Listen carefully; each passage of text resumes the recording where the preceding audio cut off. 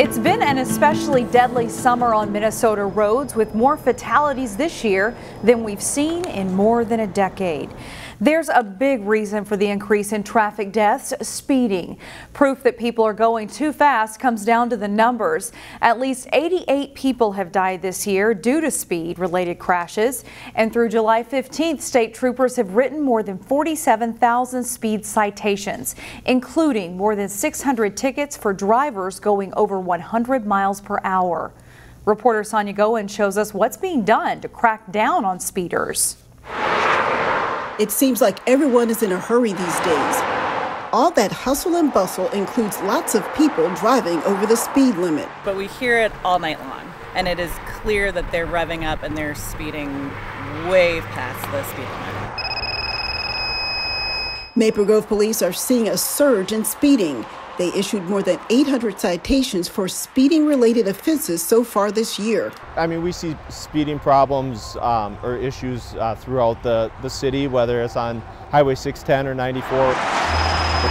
79, 80. Our CCX News team went along with the traffic unit as they patrolled Highway 610. Red small car. Their radar caught one driver going 80 when the speed limit is 65. A few days ago, a Maple Grove officer clocked a driver going 105 miles per hour off 610 and Elm Creek Boulevard. There are enhanced penalties if you are going more than 20 miles an hour over the speed limit, and there are enhanced penalties if you exceed 100 miles per hour. Another problem area is this construction zone off 94. It's hard for police to crack down on speeders because there's no place to pull folks over. But that doesn't mean people are going to get away with speeding. You're not only putting yourself in danger and at risk, you're putting everybody else around you, and that's just not fair. There's a lot of families in this area. Sonia Goins, CCX News. Golden Valley's top cop will be retiring at the end of August. Chief Jason Sturgis has been with Golden Valley Police since 2004 and was named chief in 2015. During his time as chief, he rolled out an officer wellness program as well as tools to increase transparency, like a web-based dashboard to track police activity and body cameras too. COVID-19 cases are on the rise again. For students returning to school this fall, it will be up to the districts to decide what to do about masks. On Wednesday, the Minnesota Departments of Health and Education recommended everyone wear masks inside schools, regardless of vaccination status. The Anoka-Hennepin district released its guidelines shortly after the announcement. The state's largest district will be recommending masks in schools, but not requiring them. Masks will be required on buses because that is a federal requirement. And as far as sports goes, the district will wait on direction from the Minnesota State High School League. Local schools are anything but quiet this summer as construction crews try to complete building projects. And you can see one of those projects at Rice Lake Elementary in Maple Grove. Crews are adding 6 classrooms in an effort to relieve overcrowding. The district hopes it's an addition that students and staff can get excited about.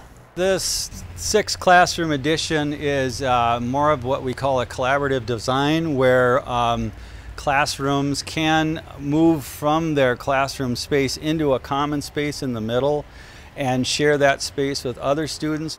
There will also be an outdoor classroom, increased parking, plus a large gymnasium that's part of this project. The gym will serve as a storm shelter with enough room to hold every student in school if there's severe weather. A $12 million overhaul of a Maple Grove park will now be delayed by a year due to increased construction costs. Delane Cleveland joins us now from Gleason Fields with more on this. Delane? One day, the Gleason Fields in Maple Grove will be a signature destination for youth baseball and softball tournaments.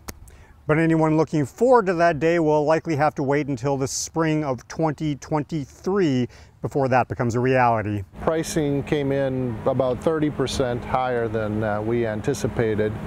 So we weren't funded enough for that, at least at that time, and so now we're going through a modification of the design. The original design included building 4 ball fields with artificial turf to support youth baseball and fast-pitch softball. The city would install LED lighting on each of the fields, the park would get a new concession stand, and 2 of the ball fields would get upgraded seating. The city also planned other park improvements like a new playground and an expanded ice skating area. Now, Maple Grove has to figure out how to do this project for less. We're really trying to look at cost savings in building materials, things like that, and maybe downsizing some things a little bit, but you know, we really need to deliver a baseball complex and a nice neighborhood park. So I think we'll hit that target, but there may be some changes from the original design, but still very nice. The city hopes to have all the decisions made on the modifications by the end of the year, and the plan is to rebid the project early next year. Meanwhile, the city did receive some good news this month. The city of Maple Grove will receive a $300,000 youth sports grant from Hennepin County to help pay for the project. In Maple Grove, Delane Cleveland, CCX News. There's a celebration this weekend for a newly rebuilt park near the Mississippi River.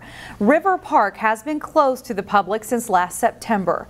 Now, with work completed, there's a new walking loop with trail connections, a large new picnic area, and improved water access. There's been restoration to our nature area on the other side of the park, a scenic overlook that's been added, as well as 4 fishing piers, a kayak, and paddle share area built to make it a little bit easier to get your kayak or if you want to do a rental for the paddle share down into the river.